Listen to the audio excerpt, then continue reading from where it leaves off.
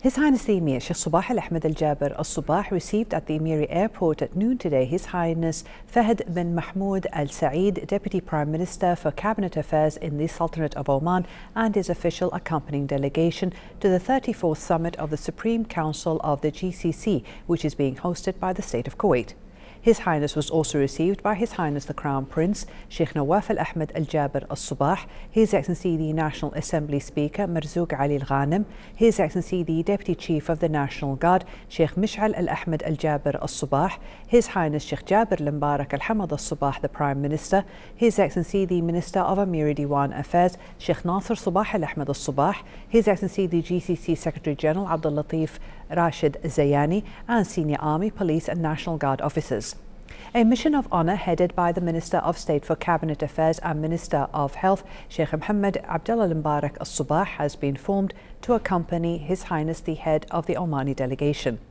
His Highness is accompanied by an official delegation comprising Their Excellencies Yusuf bin Alawi bin Abdullah, the Minister in charge of Foreign Affairs, Dr. Ali bin Masood Al-Sanidi, the Minister of Commerce and Industry, Dr. Abdullah bin Muhammad Al-Saeedi, the Minister of Legal Affairs. In a statement upon arrival, His Highness Fahad bin Mahmoud Al-Saeed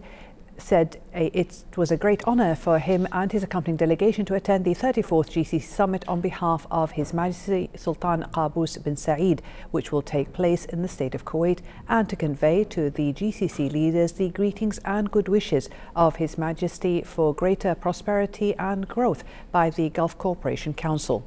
He added that the GCC March was full of many economic and social accomplishments, which lead to stronger ties between the GCC nationals. He added that the current developments on the regional and international arena, which impact the region, call for greater efforts to deal with those developments and to minimize their impact on the security and stability of the region.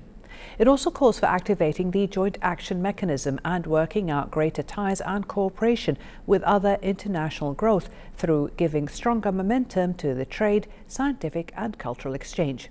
His Highness described the GCC decision to allocate greater attention and support for the youth in the region would certainly make the GCC position much stronger. He asserted that the Sultanate of Oman would extend full support to all efforts that are intended to upgrade the GCC, the Gulf Action, through the organisation in the Gulf Cooperation Council in order to fulfil the aspiration of the people in the region.